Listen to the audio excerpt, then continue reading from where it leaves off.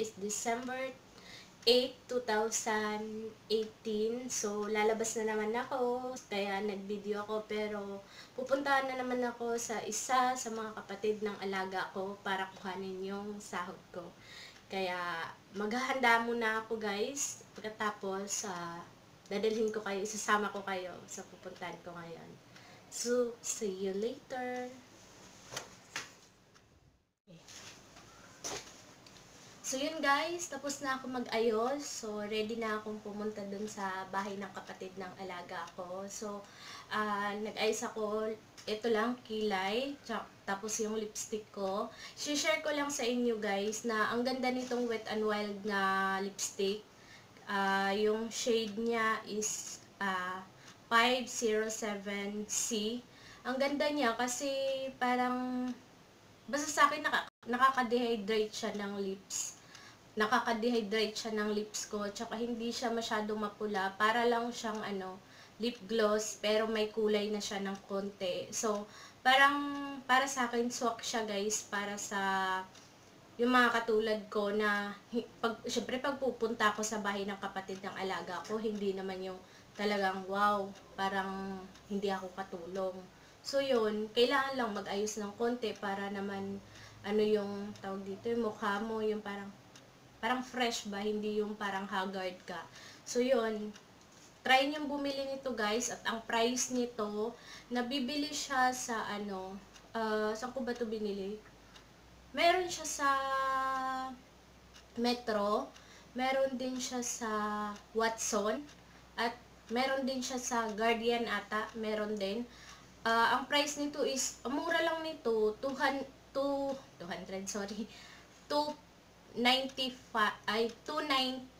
Singapore dollars. Convert sa peso, it was 107.15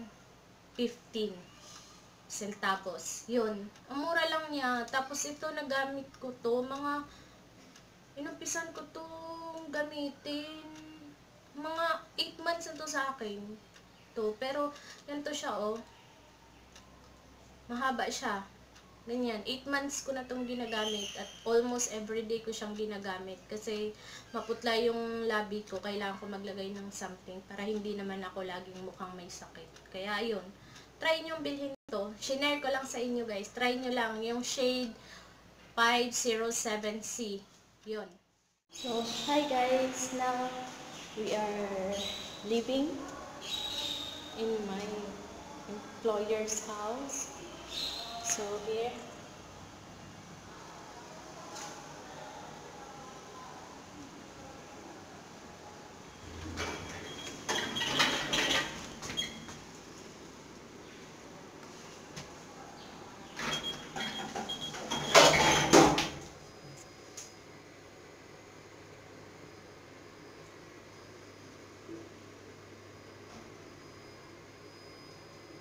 Story 1.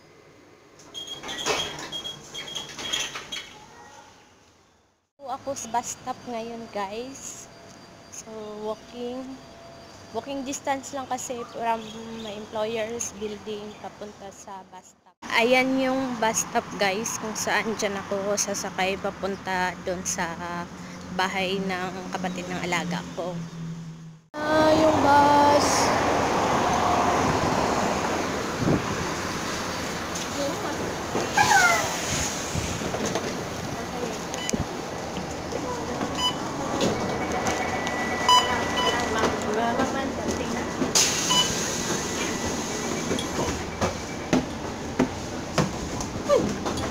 Kaya tayo.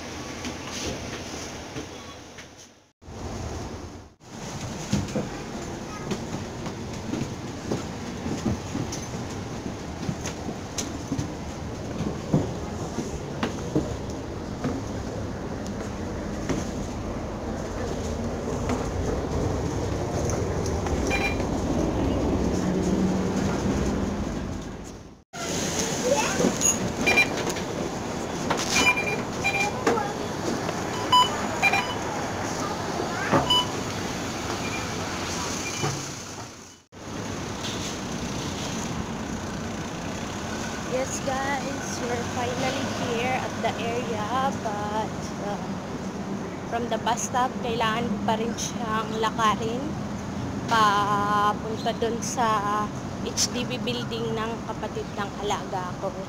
So, see you later guys, alligator, whatever.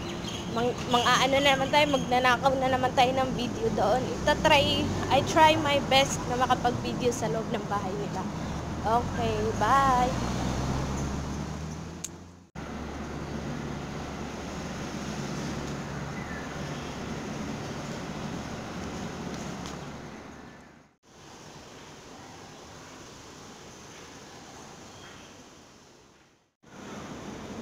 So, ayun guys, andito na tayo ngayon sa baba ng HDB building ng kapatid ng alaga ko. So, invade na natin yung bahay nila ng pasikreto. So, see you inside!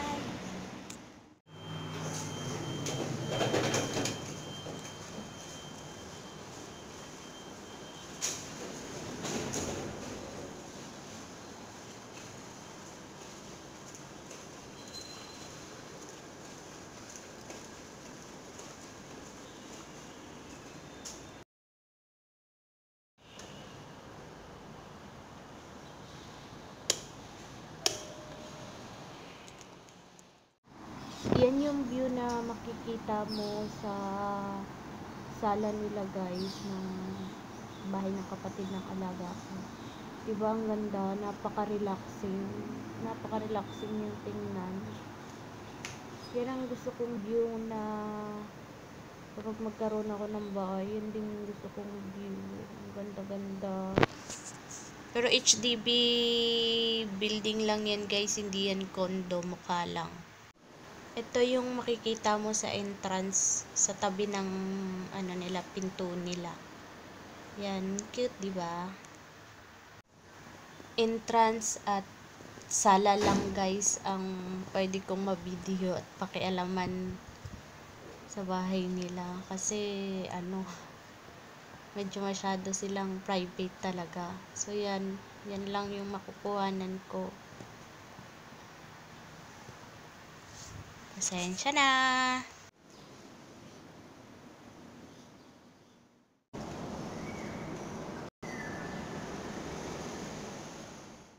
Ayun guys, no? Pauwi na po ako guys. Hindi ako nakapag-vlog doon. Pagbaba namin dahil kasama ko silang bumaba. Dahil aalis din sila guys. I'm on my way home guys. It is raining. Guys, andito na ako ngayon sa Causeway Point guys. Kung nagutom ako kaya ano na ako dito para bumili ng makakain. Wala pa akong lunch ngayon. 5 minutes before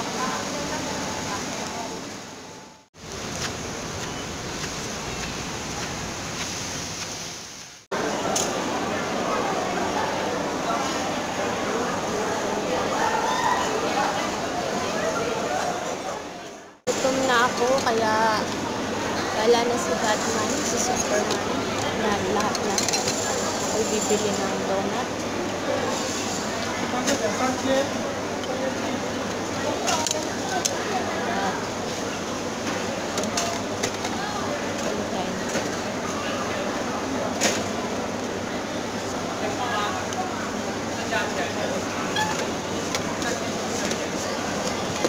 Yun guys, ang binili natin, plain donut, tsaka yung kasama cake. Ayan ang binili natin guys.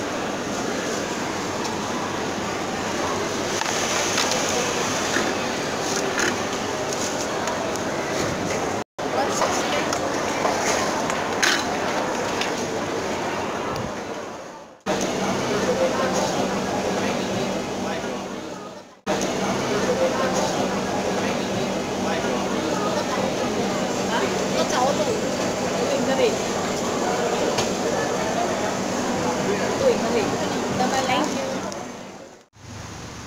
Ayun guys. Ayun na nga guys, andito na tayo sa building ng bahay ng alaga ko, ng employer ko. So, dadaanan ko muna yung ibibigay daw sa akin na pagkain or ulam ni Ate Yoli, yung kaibigan ko sa second floor na Filipino o PR na dito. So, daanan muna natin bago tayo umuwi. Okay? So, ayun na guys. Andito na tayo sa second floor. Punta na tayo sa bahay ni Ate Yoli para daanan natin yung pagkain. Kasi, sarap na talaga kumain. Yun.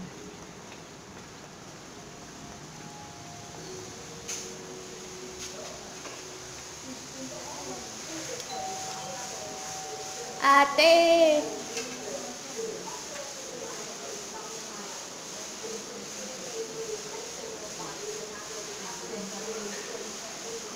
Papasok ako. Sarado naman eh. No, may pusa sila. Tapos iihi siya dyan. May panghi kayo. Invade natin yung bahay ni Ate Yoli. Ayan o. Ang ganda ng bahay nila, no. Maganda pa sa bahay ng kapatid ng alaga ko.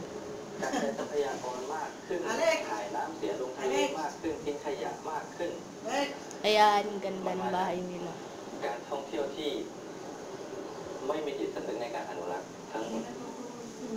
Media park. Yan, ito na yung highlight ng vlog ko ngayon. Ay, hindi mo sinabi yung masabi ko.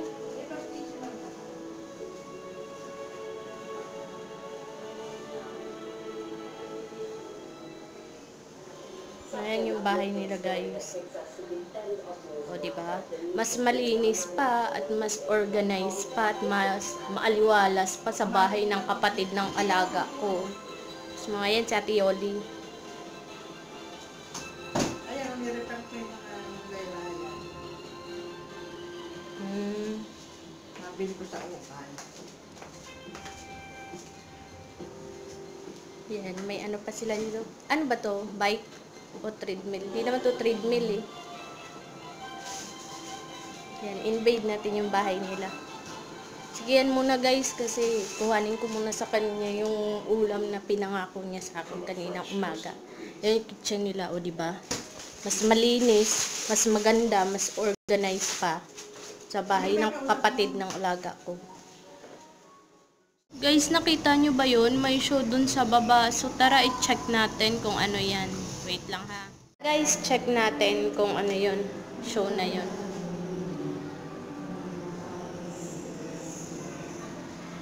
Simbawang Join Pit Club. Tuesdays, Thursday.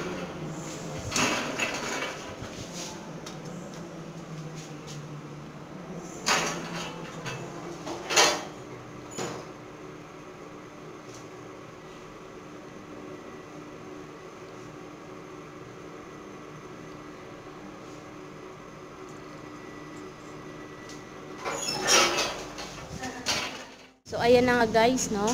Yan na yung show na sinasabi dito sa baba ng HDB building namin. So, maghahanap ako ng upuan para sa alaga ko, para makanood siya. Tingnan ko, makapag-participate ba siya para manood. Ayan po. I-video ko lang siya saglit, tapos manonood na.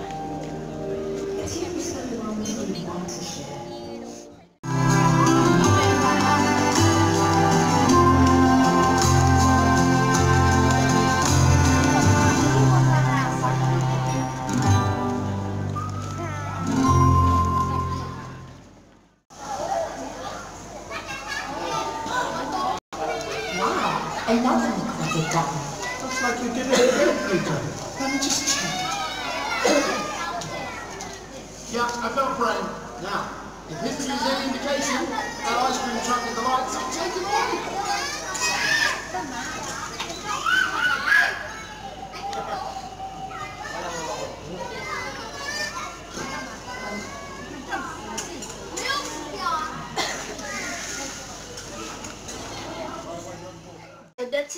today, guys. I hope you enjoy watching my video for today's one. So, hope to see you in my next vlog.